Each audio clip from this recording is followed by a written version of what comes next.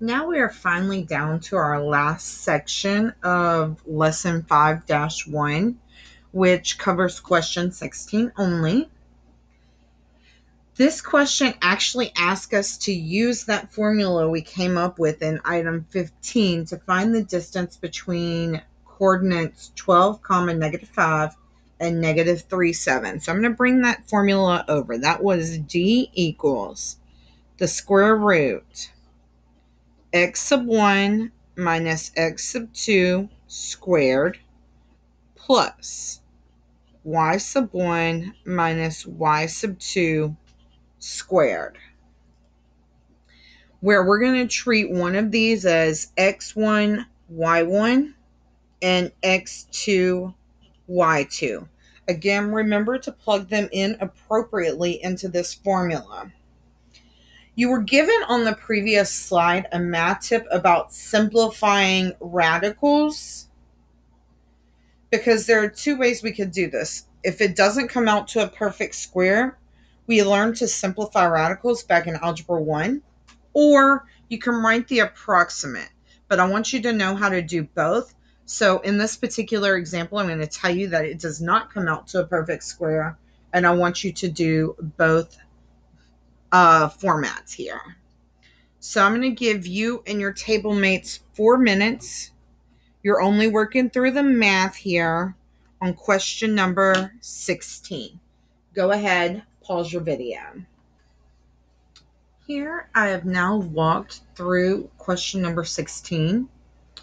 I actually walked you through step by step how I worked through this. I first wrote down the distance formula, which was what I brought over from previous question number 15. I then substituted my values in that I said I was going to use for x1, y1, x2, y2. I combined like terms, so I simplified my parentheses. 12 minus a -3 is a +15. -5 minus 7 is a -12. I then simplified by doing the squares. So I got 225 and 144. And whenever I combined like terms, I got 369. Now, 369 is not a perfect square. If you would have actually typed it in the calculator, it would have been 19.209372771. So I kind of rounded that off. I used 3 digits.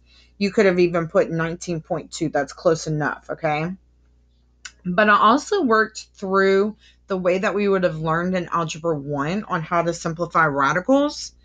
And what I did was I created a factor tree. And I know that both 9 and 41, when multiplied together, they give me 369. Well, I know that 9 is a perfect square, 3 times 3. So I said that, remember, if you recall from last year, if they had a pair, one of them got to come outside of the radical, okay? They got to basically go on a date because they were a couple. But whoever was home alone, whoever did not have a date had to stay home alone. So they stayed underneath the radical symbol.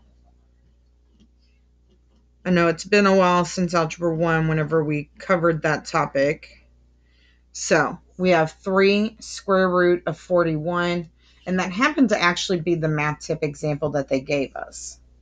So make sure you recall your simplifying radical steps. On to your final debriefing question.